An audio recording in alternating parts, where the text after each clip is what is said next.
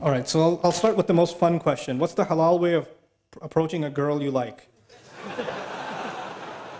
Even though that's question number 12, I thought,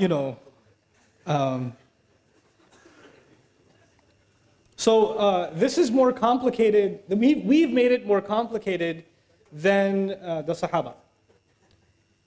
So the Sahaba were simple people, and they came from a very rebellious society, where men and women did all kinds of things and nobody cared. And then Islam came. And I want to give you some background here. In Medina, when the Sahaba migrated, the Muhajirun were bankrupt nearly, right? They left everything behind. And Medina was a crazy place. Right now it's Medina Munawwara.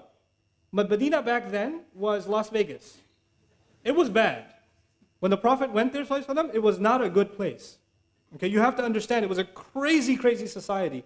For instance, one of the most common industries in the city of Medina was prostitution. When the Prophet moved there, and the women that were brothels, like prostitution houses, they used to have flags outside their house, that this is a place you can come for those kinds of things. And a companion comes to the Prophet ﷺ and says, Ya Rasulullah, there's a woman, because he doesn't make any money, he's a muhajir. There's a woman, she makes good money, I'd like to marry her.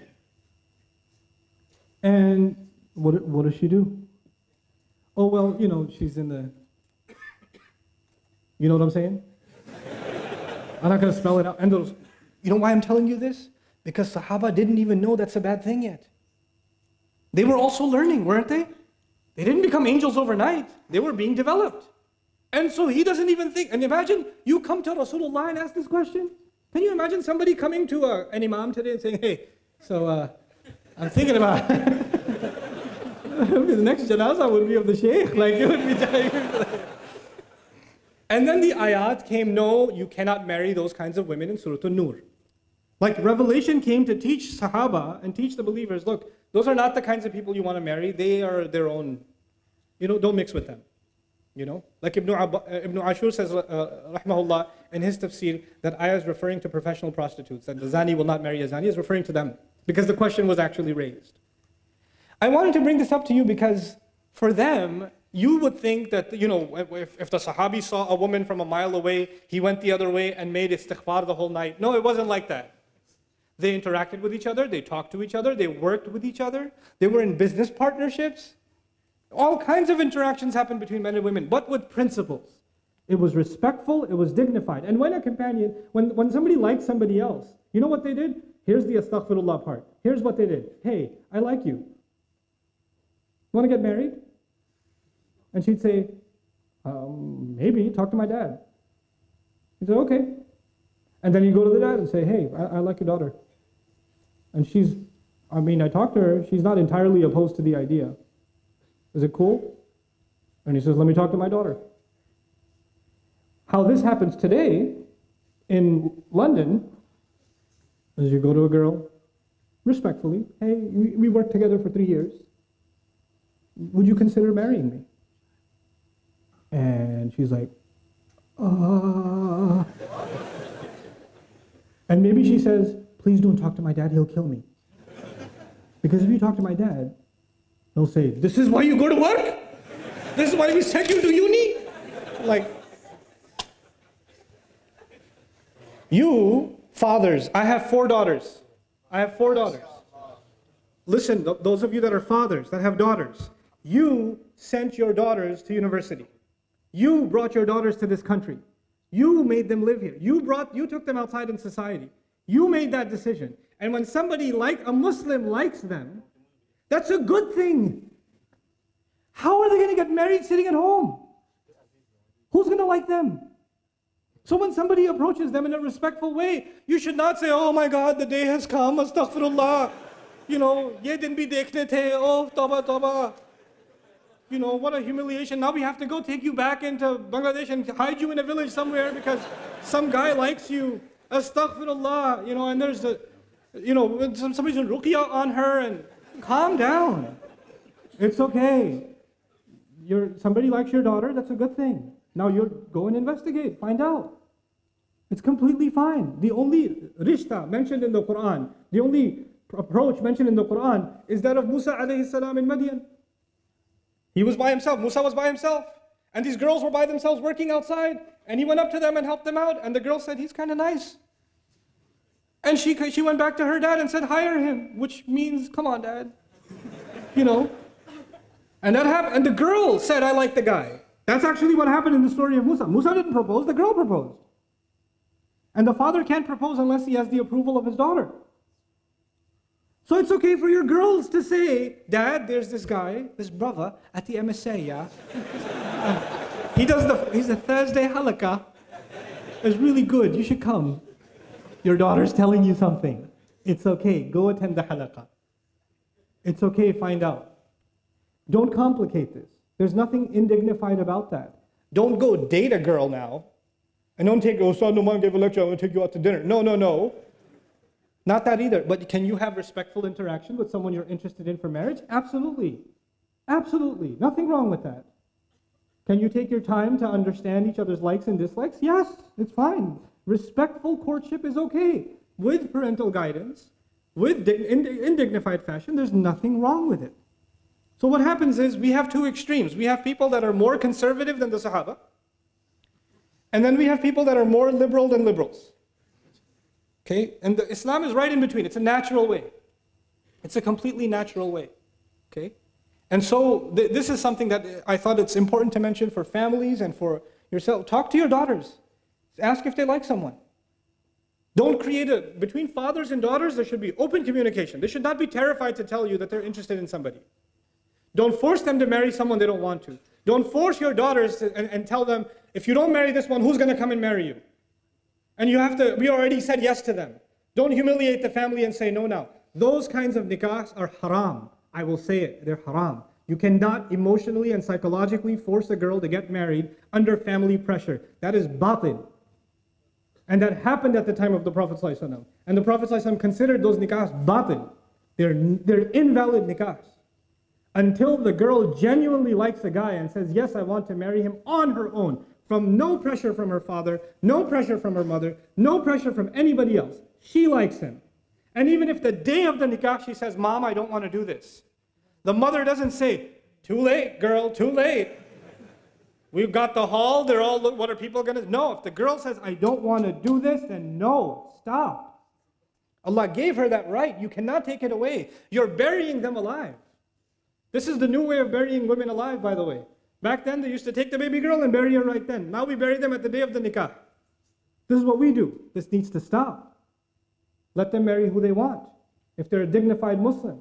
And because now you're living in a different society, you won't find someone from the same village. It's okay. It's okay. A Bangladeshi can marry a Syrian. It's fine. I know. It's okay for Syrians too. Yeah, you, Syria. Turkish. Somali. Astaghfirullah, Somali. Yeah, Somali. That's fine. You know? You know, Musa alayhi salam is an Arab. Musa is an Arab. Or actually not an Arab. He's from Israelite. And he married an Arab. He went and married in Madian, didn't he? So many Arabs, we only marry Arab. Really? Musa alayhi salam was actually from Israel. What's up with that? You know? It's all good.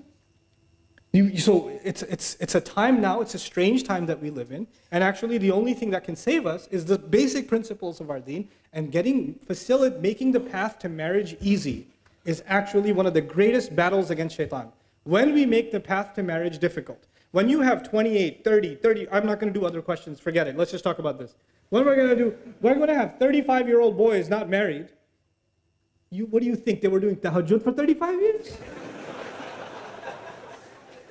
What planet do you live on? They didn't do anything haram. No evil thoughts went in their head. They didn't go to university. They didn't go to work. 28, 29-year-olds not being married? This is ridiculous. It's absolutely absurd. It's unacceptable. It's unacceptable. And we create standards that don't exist in our religion and don't make any sense. You have 3 daughters, 4 daughters. Somebody proposed for the younger daughter, and no proposal came for the older daughter. No. We go in order. Who said you go in order? Which Sharia? If there's a good blessing that came to your home for whichever age, why would you deny it? What will people say? What will Allah say when you explain yourself to him and say, I deprived my daughter of a good nikah because it wasn't in order? What will you say to Allah? You tell me that. What are you going to do? Ridiculous. This nonsense needs to stop.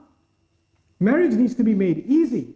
And the guy's side, because Hindu tradition says the guy is the gift, so the girl's side has to give him gifts. Islam came and said the man has to give what? Mahar.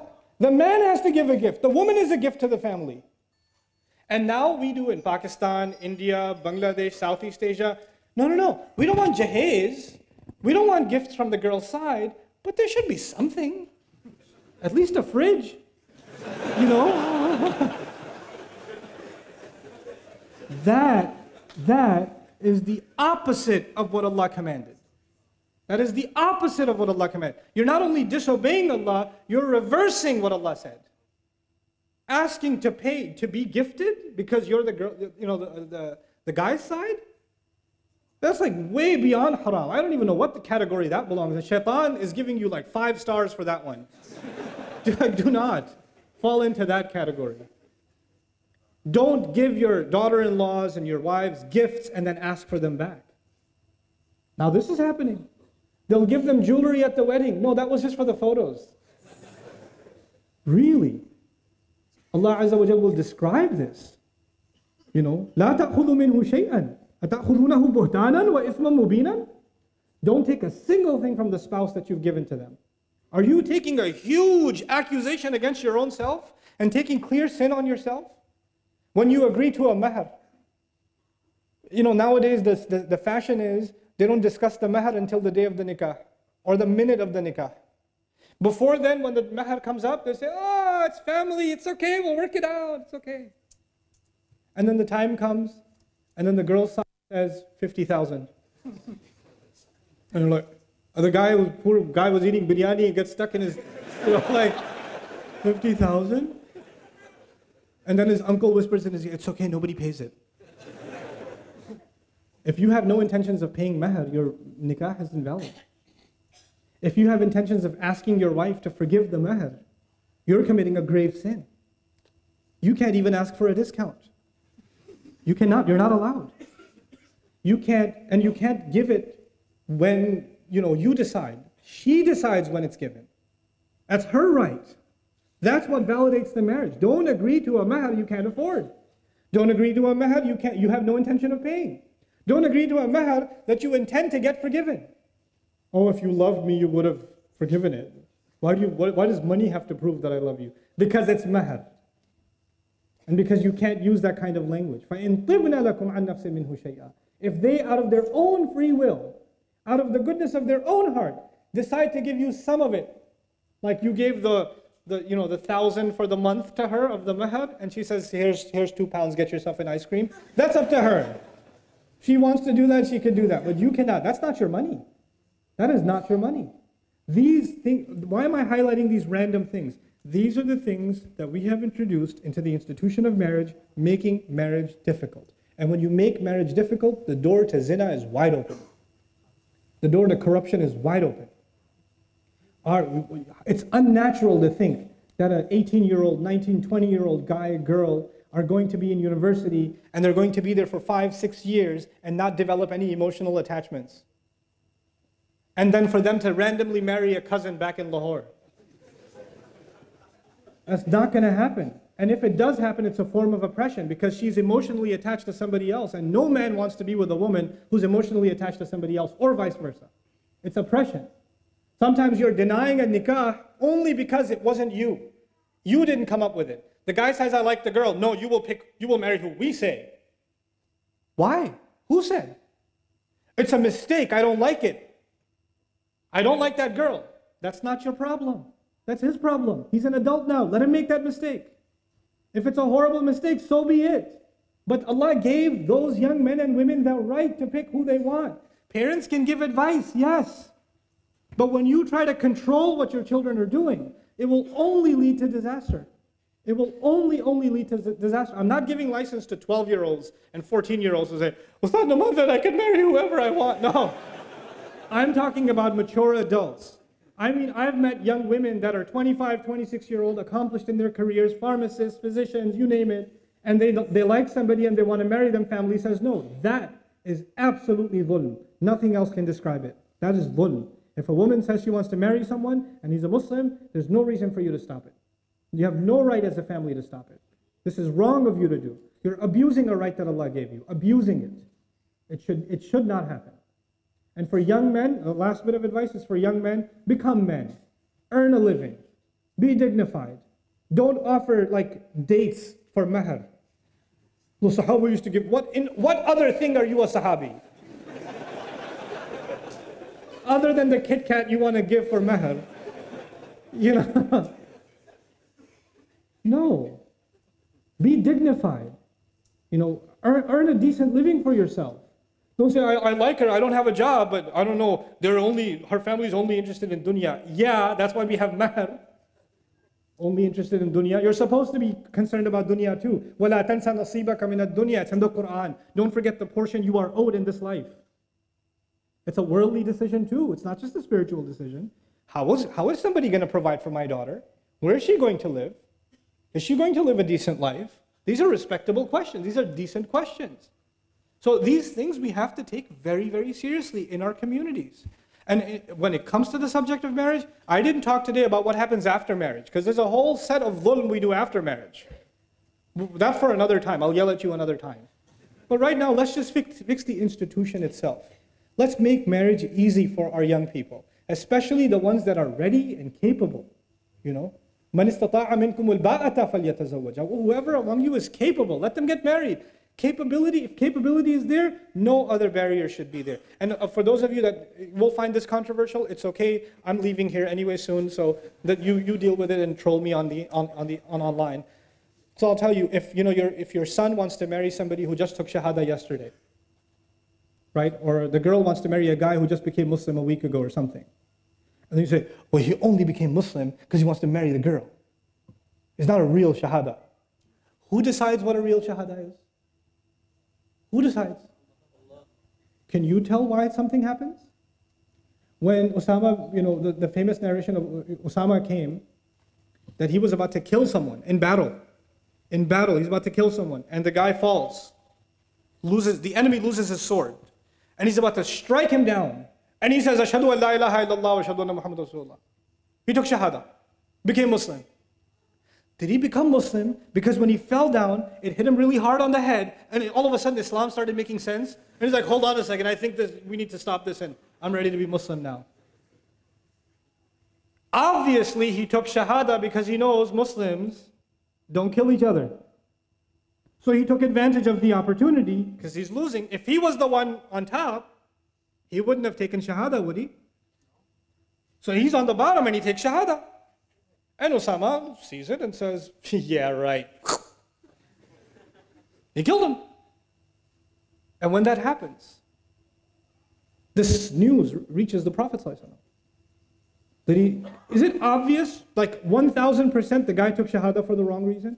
It's obvious to anybody who sees it. The Prophet says, what will you do when that la ilaha illallah comes for you on Judgment Day? That's what the Prophet says. That shahada will complain on Judgment Day, I wasn't respected. And that's in the most obvious of cases. When somebody says they've taken shahada, who are you to question their reasons? That's between them and Allah. It's okay. As a matter of fact, even among the Sahaba, there were those, somebody said, I want to marry you, and the woman was a Muslim and the guy was a non-Muslim. And she said, you're not Muslim. She goes, okay, I'll become Muslim. She says, okay, fine. And he became Muslim and they got married. Done. But you could say, astaghfirullah, he took shahada for a woman. Yeah, but the Prophet was okay with it. Why are you having a problem with it? The sunnah is okay. You're more Sunni than the sunnah. So what you need to do now, what you and I need to do is understand that we are in a challenging time. And our children are exposed to the worst kinds of haram are no big deal now. They're accessible, they're easy, and they're not hard to fall into. And in that environment, when the opportunity for nikah is there, please, it is a grave crime for us to deny that opportunity. To consider, of course, give your children advice. I think this is a bad nikah for this reason, this reason, this reason, but the decision is yours. The decision is yours. You have to share sincere advice. Ad-dinu nasiha. You do. But at the end of the day, they'll have to make their decision. And if it was a bad decision, so be it. That's okay too. That's their mistake to make. That's a better mistake than the mistakes they will make outside of marriage. You understand that, right? And that you won't even know about. And you'll tell yourself, no, my son, my daughter, they would never. Really? Really? Because you come from like an angel family? Your son and daughters don't have hormones? They don't have emotions? They don't have attachments? They don't have obsessions? They don't have temptations? They do. Don't be deluded into thinking he's a good boy though, he prays. Yeah, what is prayer going to do? What is prayer? If you say, Inna salata tanha anil fahsha'i wal munkar, that works to an extent. But Allah created us with a fitrah. You're denying that fitrah. So I know I went on a rant, but I felt like I had to do it. May Allah Azza wa Jal make marriages easy for our community and bless the marriages that are happening. May Allah Azza wa Jal give the husbands the strength of character and the understanding to be good husbands, and the wives the kind of commitment, loyalty, and understanding to be good wives, and thus raise wonderful families. Barakallahu li wa lakum. That's the end of the question answer session. Assalamu alaikum wa rahmatullahi wa barakatuh.